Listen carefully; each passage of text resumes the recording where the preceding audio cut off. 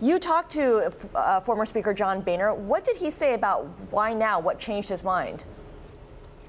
I did, thank you. So I talked to the former speaker, and he really said that his opinions have changed as the American public's opinion has changed. The public opinion is strongly in favor of marijuana legalization. 64% of Americans think that cannabis should be legal, according to a Gallup poll in October, and that includes both the majority of Republicans and the majority of Democrats. So this is really widespread, and he said, you know, I used to be staunchly against this, and the time has come, and it's time for politicians to listen to what their constituents are saying, and slowly things will evolve in that direction.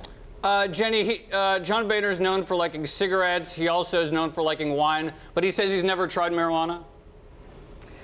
He and Governor Weld both said they've never tried it, and they said they didn't plan to do so, but they're still supporting the industry for a number of other reasons. They particularly, you know, were drawn to the potential medical benefits and, you know, mentioned veterans. Medical marijuana has been talked about as one of the use cases for PTSD and other anxiety that a lot of veterans have, but no, neither has tried or plans to try it.